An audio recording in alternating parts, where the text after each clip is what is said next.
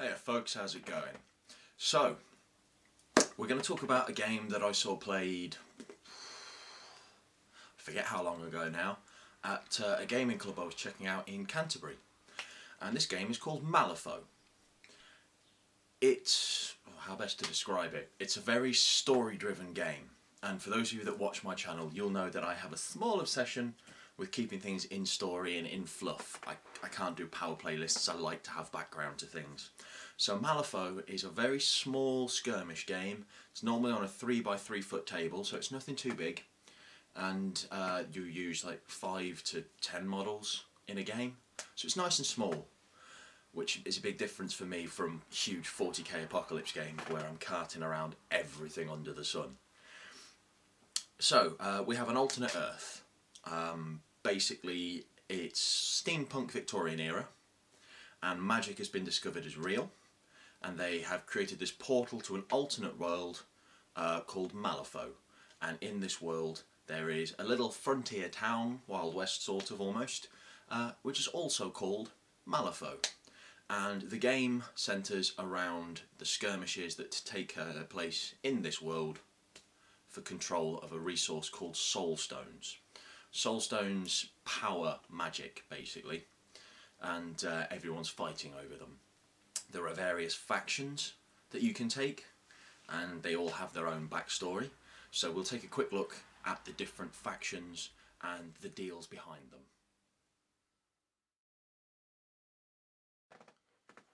So the first faction, that's the ruling house almost of the town of Malifaux, is a group called the Guild. The Guild was produced by all of the sorcerers, the magicians, the mages of Old World Earth, coming together once the breach was found and Malifaux was discovered, to form a guild, just like trades guilds exist now, to police Malifaux and control the flow of soul stones, to ensure that their magic would never run out, would never deplete. So that's the Guild. They are, in effect, the equivalent of the Imperium of Man. They are the I don't want to say good guys, but they are the main rulers of Malifaux. They are the police, they are the law, they are the judges and the jury. And they are almost fascist in their rule. You have crews for these guys like Lady Justice and the Death Marshals that go around hunting necromancers, and you have witch hunters that hunt down the native denizens of Malifaux. You have just the general guild police. You have the aristocracy. So it's an interesting faction, and it's the one that I'm going to be playing using Lady Justice. So that's the Guild. Second faction then, folks, are a group called the Arcanists, or Arcanists, however you want to pronounce it. So the Guild, which we've talked about already, are practicing magicians and mages and sorcerers and old schools of magic that have rules, have rotes and have specific spells. The Arcanists are normal people that have come to Malifaux, a world that is overflowing with magical powers and energies, and they have just spontaneously developed freaky new powers that aren't policed by the Guild, that they don't understand, that have no schools behind them, that have no rules behind them. So the Guild views the Arcanists as well, a rogue element basically, and they try to stamp them out because it's not official policed magic. So the Arcanists fight against the Guild because obviously no one really wants to be stamped out, and they have their own funky, weird, away from the norm magics, and they're very, very cool looking models as well. The Arcanists, they're sort of following their magical powers for the sake of having magic and doing magic. They don't want to fall in line with the very strict authority of the Guild. So those are the Arcanists.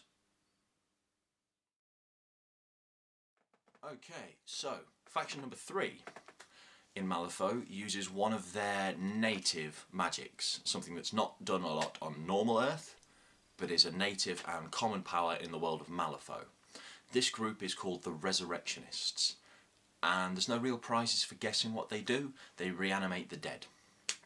The Resurrectionists use necromancy, and they bring back not people, but basically puppets. So if I was to reanimate someone as a resurrectionist, say my best friend died and I wanted to bring him back, I would have his body that would be able to run around and do whatever the heck I told it, but I wouldn't have his mind or his soul. The Resurrectionists just create these soulless puppets that go out and do their bidding. So again, they're a criminal element. You find the Resurrectionists use their powers to commit crimes and get away with it because, oh, I've got a dead body. Damn, who was animating it? No one knows. And I know what you're thinking. Normally I'd be doing the Resurrectionists because I like the funky dead stuff, like the War Machine Cricks and the undead in Warhammer. But I just thought I'd be different for once. I do like the Resurrectionists. I think they are very cool and some of their models are awesome. But I just fancied a bit of a change. So the Resurrectionists, criminal element of necromancers. Get some very cool masters, some very sick looking henchmen that rise up and do their bidding. So those are the Resurrectionists. Okay, another really, really cool faction that I'm sort of teetering on the edge of taking up myself because they're kind of wicked, are the Neverborn. Now the Neverborn are the original inhabitants of this world, Malifaux. And the Neverborn are demons and nightmares, basically. Malifaux is a strange, dark reflection of Earth. And in ages past, it was just like Earth. And then something happened, some great cataclysm, that destroyed the whole rules of logic and order. And the inhabitants of Malifaux that lived through this have been changed by the magical energies, and they take on forms of demons, of monsters, of just nightmares. And they're pretty awesome, really. They look absolutely horrific, but the way that the models are done, they're just... It's really hard to describe without seeing the models, but the Neverborn just look amazing because you can see the demon in them, but you can see how they've come from either a human thought or an idea. There's one particular model that's a child's teddy bear. It's not too bad. Apart from it looks absolutely hideous and insane, and it's got this big grinning maw and claws, and oh, it's brilliant. It's really good. So as you can guess by my level of enthusiasm, something will probably happen in the future with the Neverborn, but I'll get my guild crew done first. So Neverborn, original inhabitants of Malifaux, human nightmares basically. Very, very cool. The newest faction to arrive in Malifaux are a group called the Ten Thunders. Now the Ten Thunders are the Yakuza, basically. They are very heavily themed in the Asian continents. They have a very sort of tight-lipped, do not betray the family mafia almost background. So Yakuza, the Japanese and gangsters basically. They have some very, very cool models as well. One of them is a nine-tailed demon fox. Now, where have we heard that before? There are assassins, there are ninjas. So they're very, very, very oriental in their theme. Look absolutely stunning. And in terms of their background and what they do in Malifaux, the other factions are very overt in their motives and what they're trying to do. The Ten Thunders are very, very secretive, very clandestine. They like to work in the background to try and manipulate things in their favour. They're playing the long game. Not something I'm massively interested in as a faction, but they look, again, stunning. Pretty much all of the Malifaux models are produced by Weird Miniatures. They look really, really, really cool. 32mm, and you'll be seeing a lot of them coming up on the channel soon. There is one final faction that exists within all of the levels of Malifaux. So from the guilds, the Arcanists, the Resurrectionists, the Ten Thunders, the Neverborn, there are people that aren't aligned with any of these factions. They maybe have their own agendas, or they might have betrayed them too many times, or might have just been kicked out for any reason, and these are the outcasts. The outcasts are all out for themselves. They have no real agenda. Everyone has their own storyline in there. So there's groups like goblins, mercenaries, there's some pretty quirky characters in there, and they're all just out for themselves basically. Very, very cool concept, because it's It's nice to have that. Everything in a lot of other gaming systems is very this. So what happens if you don't fit into these categories? So having these outcasts in there I think is a really nice touch in terms of the story, but also for players, how you like to play. I don't want to be in them. I want to be my own person. Be an outcast. I mean, obviously they still have characters and henchmen and models and set fluff, but it's nice to just be outside of the regimented norms every now and then. So those are your factions. Malifaux itself as a game is played using a deck of cards, not dice. Tape measure, 3x3 tile, some scenery, your crew, and markers and counters. What we'll do is, because I have one to hand, we'll have a quick flick through one of the Fate decks, the decks of cards that we use to play Malifaux, and basically if you want to keep tuned on the channel, you'll see unboxings and painting tutorials coming up. One thing that is changing soon in Malifaux is they are beta testing at the moment 2nd edition rules. So I'm not going to get playing just yet. I'm going to wait for the new edition of rules to come out. So I'm going to get my crew together, get it looking lovely. When the 2nd edition rules come out, I'll start playing from them. But let's take a look at a Fate deck. One of the really cool things about Malifaux, folks, is that there's no dice.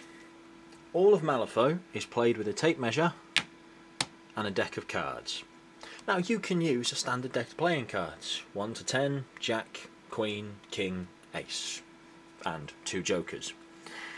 Malifaux, Weird Miniatures rather, the company that produced Malifaux, do produce their own decks, which are set out with different coloured backings depicting which faction you choose to play with. Obviously I've gone with the Guild, which are the red backs.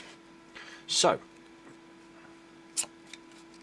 everything in here, in your cards, you have your number, the mask, so your suit, and on each card, weak, moderate, severe, which are for your damage flips. And they all have different artwork across them. Let's find the one of the suit that I'm missing, which is a tome. So, your 4 suits: masks, rams, crows, tomes, which are basically the same as hearts, clubs, spades, diamonds. 1, 2, 3, 4, 5, 6, 7, 8, 9, 10. Okay, 11 is Jack, 12 Queen, 13 King, Ace is 1 in this case. Also in your deck you will have, and this is going to take me a minute or two to track down. No, that's a 1. A black Joker. And a red Joker. And these have various effects in the game depending on the flips that you have. Very, very cool little game, which I'm going to be learning. And I'm just looking forward really to getting a few games in once the new rule sets are out. Each suit is associated with a particular faction. Rams are associated with the Guild, masks with the Neverborn, crows with, if memory serves, the Resurrectionists, and tomes with the Arcanists. And as well as the numbers, the suits have an effect on your flips for damage. If you flip a particular suit that your character needs to do this action, you get a trigger and something funky and cool happens. So these are the Fate cards that are used to cheat Fate in the wonderful world of Malifaux, which are pretty cool. So I'm going to be making some progress through my Malifaux crew. I don't know when I'm going to get a chance to play many games, because I'm, in all honesty, up north I'm trying to find people that play, I say North Midlands area, that play Malifaux. There's not that many. A friend of mine has just picked up a Goblin crew and is starting with those. But I'll probably be waiting to play until I've fully moved in down Canterbury way, because I know the Crusaders down there have got a couple of players. But it gives me time to get the crew together. Anyway, Fate deck and a tape measure. That's what you need, obviously a crew, but that's what you need to play a wonderful game of Malifaux. Stay tuned folks, there will be more to come on what will hopefully be known as Malifaux Mondays. Whoop whoop. Catch you in a bit folks. Bye.